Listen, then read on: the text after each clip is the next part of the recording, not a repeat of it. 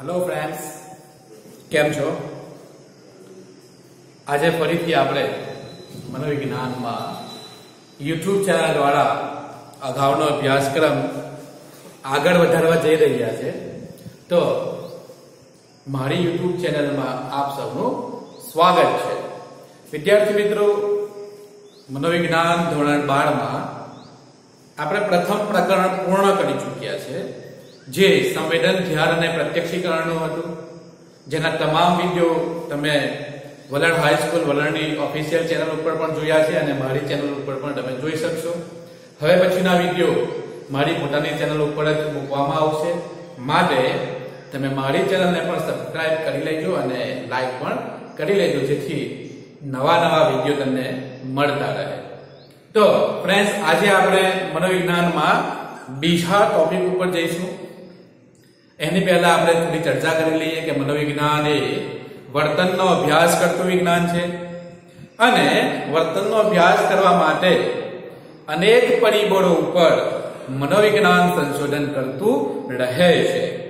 માનવી પોતાનું જે વર્તન છે તે કઈ રીતે શીખે છે, માનવી આ જગત સાથે અને અન્ય લોકો સાથે તેમજ પ્રાણીઓ પણ આજુબાજુના વાતાવરણમાં રહીને પોતાનું રક્ષણ કરવા માટે, પોતાનું જીવન ચલાવવા માટે કંઈક ને કંઈક નવું શિક્ષણ પ્રાપ્ત કરતું જ હોય છે અને કરતા જ રહે છે. તો વિદ્યાર્થી મિત્રો, માનવ અને પ્રાણીઓ મુખ્યત્વે બે પ્રકારના વર્તનો શીખે છે અથવા બે પ્રકારના વર્તનો કરે છે. તેમાં ખાસ કરીને માનવીઓમાં બે પ્રકારના વર્તનો જોવા મળે છે. અમુક જ પ્રાણીઓ છે જે કદાચ શિક્ષણ દ્વારા શીખી શકતા હોય છે. જેમ કે તમે સર્કસમાં જુઓ છો તો વાઘ, સિંહ અને અન્ય પ્રાણીઓને પણ શિક્ષણ આપીને ટ્રેન કરવામાં આવતા હોય છે. તો એનું એ શિક્ષણ કહેવાય. તો માનવી અને પ્રાણીઓ કઈ રીતે શિક્ષણ પ્રાપ્ત કરે છે, કઈ પદ્ધતિઓ છે શીખવા માટેની, તેની જ ચર્ચા આપણે આ પ્રકરણમાં કરવાના છે. તો આજનો આપણો ટોપિક છે શીખવાની ક્રિયા. મનોવિજ્ઞાનમાં બીજું ચેપ્ટર છે શીખવાની ક્રિયા. કે માનવી અને પ્રાણી કઈ રીતે શિક્ષણ પ્રાપ્ત કરે છે. તો સૌપ્રથમ આપણે તેનો અર્થ જોઈએ. તો અર્થમાં એવું કીધું છે કે કોઈ પણ માનવી પોતાના જીવન ચક્ર દરમિયાન, સમગ્ર જીવન દરમિયાન મુખ્યત્વે બે પ્રકારના વર્તનો કરે છે.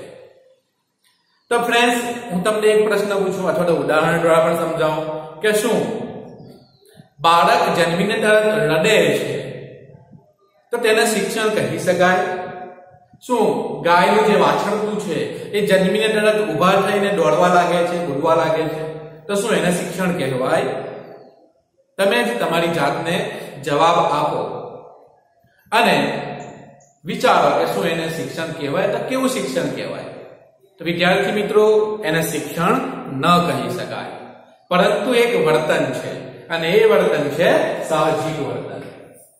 સાહજિક વર્તન એટલે કે જે કુદરતી હોય, જે વારસાગત હોય, આનુવંશિક હોય, આપોઆપ વ્યક્તિના વિકાસની સાથે જ તેના વર્તનમાં જે પરિવર્તન આવે છે તેને સાહજિક વર્તન કહેવામાં આવે છે, જે કુદરતી છે.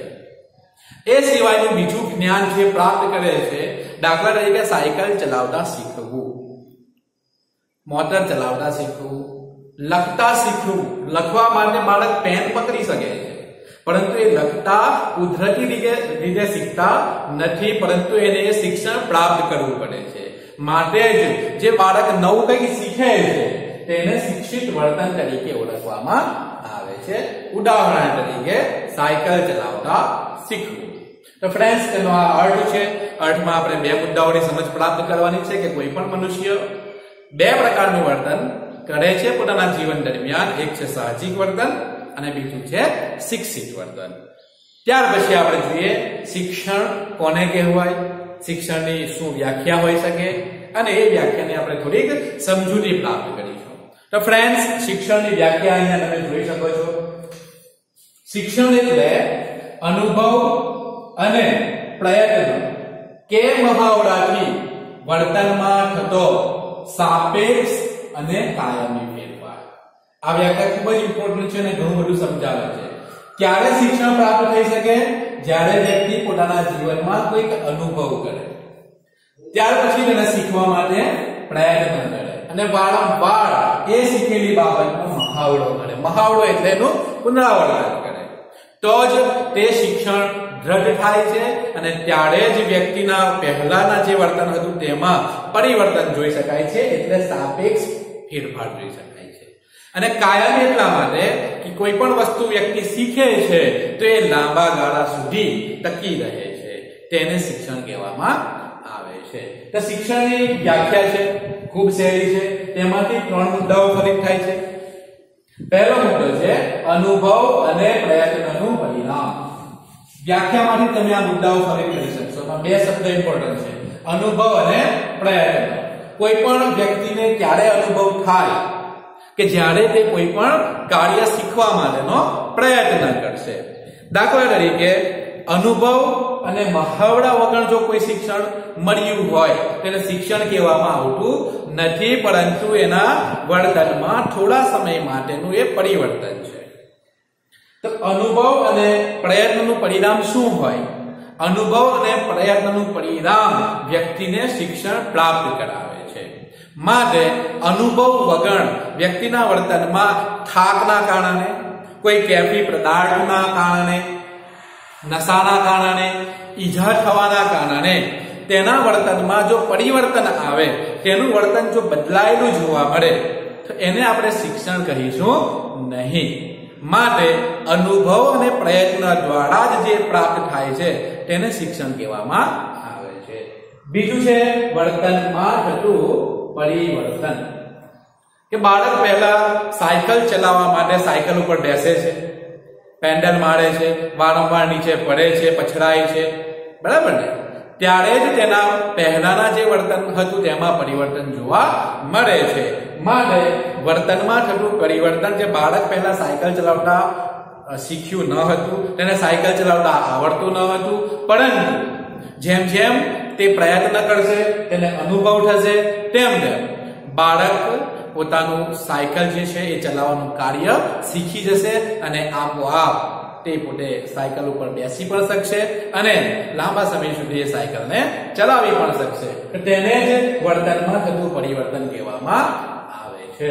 ત્યાર પછી ત્રીજો મુદ્દો છે સાપેક્ષ અને કાયમી ફેરફાર.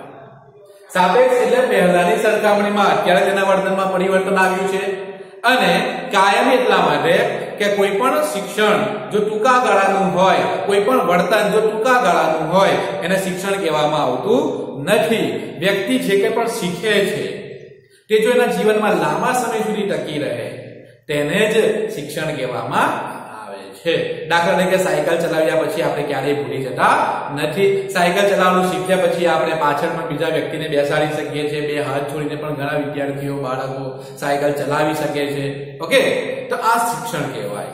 અને શિક્ષણ એને જ કહેવાય કે જે કાયમી ટકી રહેતું હોય. તમે વિચારો કે તમે સાયકલ શીખ્યા છો, શું હવે તમે ચલાવવાનું ભૂલી ગયા?